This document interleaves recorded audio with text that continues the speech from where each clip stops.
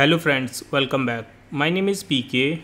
In this video you will learn how to create this project status tracker in Google Sheets. As you are seeing my screen, here on column A we have a different task name. These are some dummy task name. You can change it with your original task name. We have given here 8 stages for each task. You can change it as you want. Then we have here checkboxes. You can check if that stage is completed. Automatically this progress percentage as well as this progress bar will be changed, and the overall progress percentage of the project as well as the overall progress bar will be changed automatically. You can see, or you uncheck, then that will be changed automatically. Okay, so this is completely automatic project status tracker. You can use this for your business or personal use.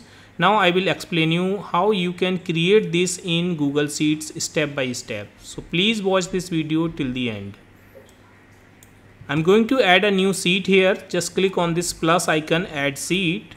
We have a new sheet, that is sheet 2. So first of all, on the top we will create this header wherein you can input the title of your template. So let's select A till column K and use merge cells. You can put here, let's say I'm putting project status tracker in Google Sheet. Increase the row height, align this center and middle, increase the font size, take the font name as Arial rounded, and fill some background color. So I'm taking this dark green color, and font I'm taking white. Increase the font size around 18 or 20. Reduce the row height of row number 2 and row number 4, and will increase for row number 3. Okay, now here we will create the overall progress bar as well as the progress percentage. Okay, like we have created here. So let's select these 3 cells and use merge cells, and rest all other cells and merge cells. Now we will select this whole range. We'll go to the border and take some dark green color. We have taken this one and use this outer border. Alright, now here we can input as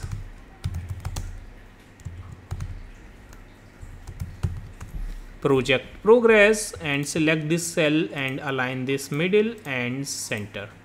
Okay, increase the font size slightly, and we can fill here some green color, let's say this dark green one, and font take white. Here we will calculate the percentage, and here we will show the progress. Now let's go to this row which is A5, and here we will take these all task name, 8 state, and the progress bar as well as the progress percentage. Okay, so let's type here task name, and this will be stage 1, and we can pick this stage 1 and move to the different stages. I have taken here stage, otherwise you can take it as you want. If you need 4, 5, then you can keep it accordingly. Okay, and here we can select these 2 cells and use merge cells, and we will show here progress. Alright, now let's select this range and take some more rows, and then go to the align center and middle. We will go to the fill color, and from here we'll go to the alternating colors, and we can choose here any custom style, any default style, or we can create our own custom style also. So let's say I'm taking this style which is already available, and say done. The header color I'll give white color, so let's take the font color white here. Now we will input some task name, dummy task name. For now I'm just putting here, let's say task 1, and the other task also. So I'm just saying, okay, let's say from task 1 till task 18. Okay, now we will select this range wherein we have to create the checkbox for different stages. Select this, go to the insert and insert the checkbox. So we can see the checkbox here. Reduce the font size. Let's take this custom green color, this one. Okay, or you can take the dark green also, this one. Alright, now if I check, then you can see it is looking green. And here we will show the percentage, and here we will show the progress bar. First go to the view, so uncheck the grid lines. So the grid lines are not visible now, and we can show here the progress percentage. And to show the progress percentage, we will use the COUNTIF function. So you can see if I check this, then it is showing true. If I uncheck, then it is showing false here in the formula bar. So what we can do, we can first let's count the check one. So we can use COUNTIF and select this range, comma, take the criteria as true, because if it is checked, the criteria will be true. If it is checked, then it will show true, and if it is unchecked, then it will show false. Just hit the enter, just click here or control enter, so it will be auto filled. Now we can see one checkbox is checked, so it is showing the 1. If I check one more, then you can see it is getting changed. To show this in the percentage, we can divide it by 8, because we know we have 8 stages. Okay, so let's divide it by 8. Now fill this down, and we have to change this in the percentage form. So we can take this percentage, and if you don't want to take the decimal, just remove that. So it is complete percentage. Now quickly we can check some values so that we can see it is looking good. Okay, so we have checked few of the check boxes. Now we will create here the progress bar. To create the progress bar, we will use the Sparklines function. So use here Sparkline, and first we will select the data. Data is this, comma. Then in the option, we will use the curly bracket first and close the curly bracket, and within this curly bracket we will start writing our formula. So first thing, we will use here chart type in the inverted comma, chart type, and close the inverted comma, then put comma, and chart type will be bar chart. Okay, now put the semicolon to separate with the new property, and we will put here max value, comma, the max will be 1 or 100%, because if you checked all, then this will come to the 100%. Let's put here 1 and just hit the enter. You can see a sparkline here, and if you check, then you can see it is getting increased, because that percentage is getting increased, so that is also getting increased till the 100%.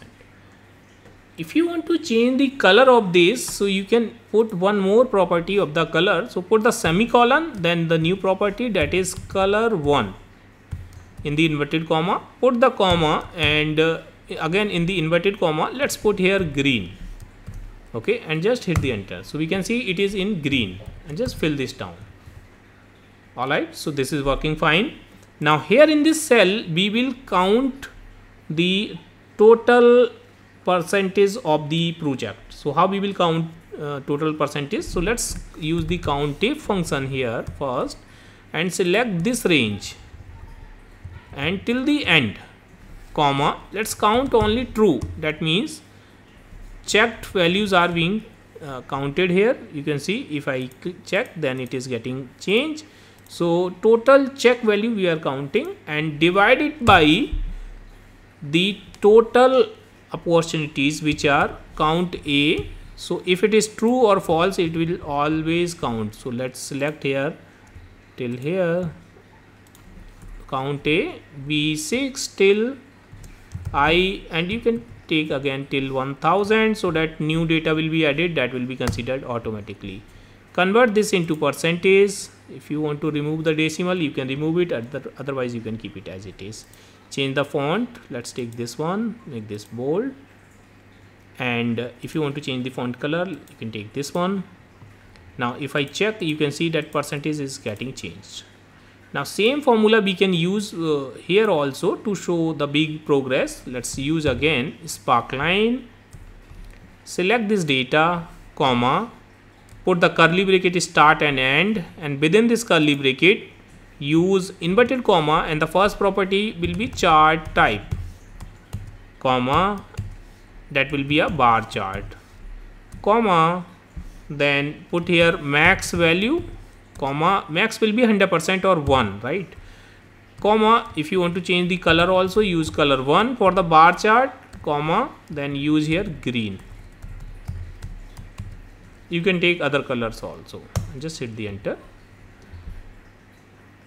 Okay, it is showing some error just because the next property should be semicolon separated. For example, here we have taken chart type bar, then we should show the semicolon, then max 1, then again it should show the semicolon. Okay, this was the issue.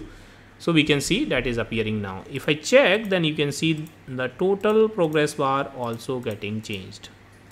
Alright friends, so that is how you can create the project status tracker in Google Sheets.